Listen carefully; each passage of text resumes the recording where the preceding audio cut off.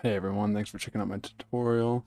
I just wanted to put together a few quick tips for beginners to sculpting in Blender in 2.92. Well, let's get started. Well, first off, we're going to want to start in sculpt mode. If you're not in sculpt mode, you can go to new sculpting here. The first thing I want to talk about is what tools I use the most. I do use majority of the tools, but the three I use most are going to be the draw tool, the crease tool, and the snake tool. We'll go over these tools real quick. They're the ones I use most for my sculpts. Snake tool is really good for getting geometry where you want. And this is the tool I use first and foremost when I start all my sculpts.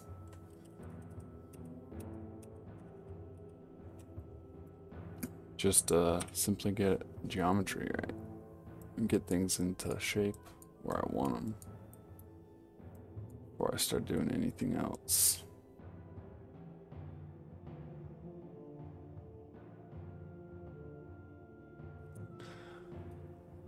The next tool I want to talk about is the crease tool. It's a really good tool for pretty much everything, putting in noses, wrinkles.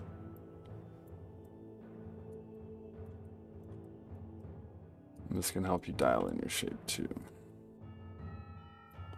Next tool I use is the draw tool.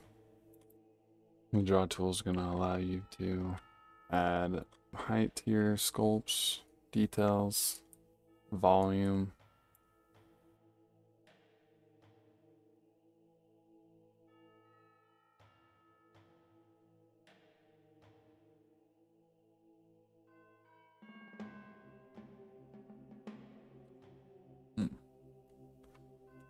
Tip number 2. I just want to talk about a couple of useful key shortcuts for when you're sculpting. The two shortcuts I use the most are definitely Shift and Control.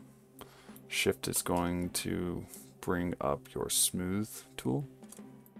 So as long as you're holding Shift down, you got your smooth tool activated. Control inverts your brushes. For example, the draw tool can be used to add volume to your sculpts, or if you hold Control, it can be used to take away volume of your sculpts. Doesn't work for every tool, like the snake tool, but for things like draw and crease, it's going to work really well. You can get a nice ridge, or you can get a nice crease. The last key I wanted to mention was the F key. You probably see me use it a few times during this video. It's to scale the size of your brush while sculpting. Tip 3. I want to talk about dyne topo versus the default sculpt setting. So what we've been using up till now is the default sculpting. And as you can see, it's kept our mesh nice and uniform. With the default sculpting, you're never adding or subtracting from your mesh in any way. You're just moving it. With the dyne topo selected, you're actually going to be adding and changing your mesh.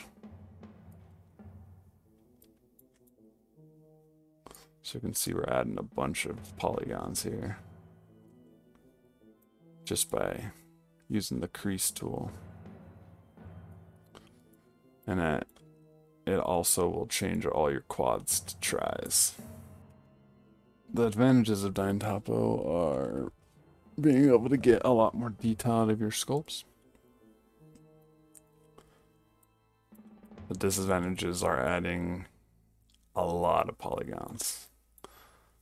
So using dyne topo is almost always going to need retopologized. I do prefer working in dyne topo when sculpting. The tools will handle slightly different, but it's easy to get used to them with a little practice. Tip 4 for sculpting is actually sculpting in parts. Especially if you're not using dyne topo, you can find it easy to pull your polys too far, we'll add another object in here. Just a sphere. We'll subdivide it a couple times just to give it a few more polys to work with. Take it into sculpt mode here. So we're not in Dyn Topo anymore. We're going to go into mesh mode so we can see what's happening with our mesh. So you see when we pull, we're actually stretching these polys. But if you pull them too far,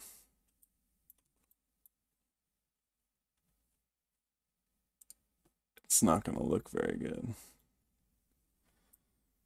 So instead of doing that, we add just another object. So back here at our sculpt, I want to put, I don't know, some horns on this kitty cat looking thing. So we'll take our draw tool here. We'll just kind of do this, you know, take our crease tool, make it a little bit like that. So instead of sculpting these in and trying to pull horns out of here, we're going to get something that looks like that if we do that. So we're going to go back into object mode and we're just going to add another object in here. Mesh, I'm going to use a UV sphere and I'm going to subdivide it a couple times. If you're working in Dyn Topo, you don't need to subdivide.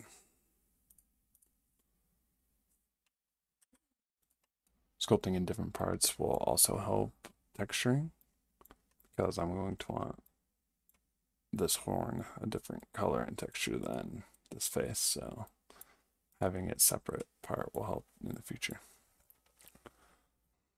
Well, those are my 4 beginner tips for sculpting in Blender. If you have any more questions or video ideas, leave them in the comments below. Thanks for watching.